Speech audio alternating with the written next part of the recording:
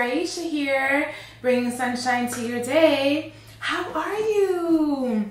I am so happy to be here with you today to discuss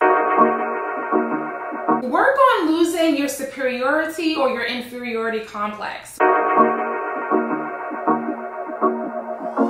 Right? So when anthropologists take a look at what is culturally present for white, Black, Asians, Latin Americans in the United States, one of the major things that comes up, mainly speaking about white Americans here, that they believe in many ways that they are superior to everyone else, and that for many people of color, there's some feelings of inferiority actually, right? Because if you think of white supremacy, that's really the system is set up to make white people feel like they're great and everyone else to feel like we're not.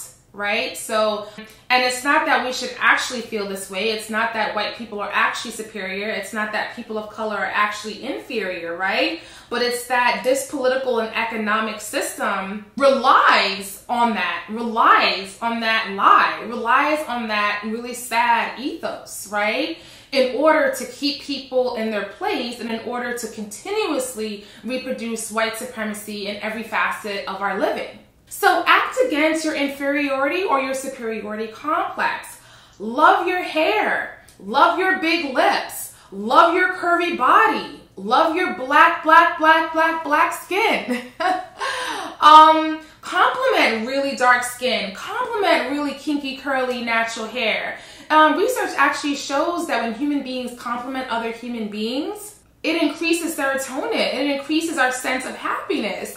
So it's a great thing to compliment others, right? It also helps us to build our own confidence because we realize that giving doesn't take anything away from us, okay? It actually makes us wealthier. It really enriches our lives.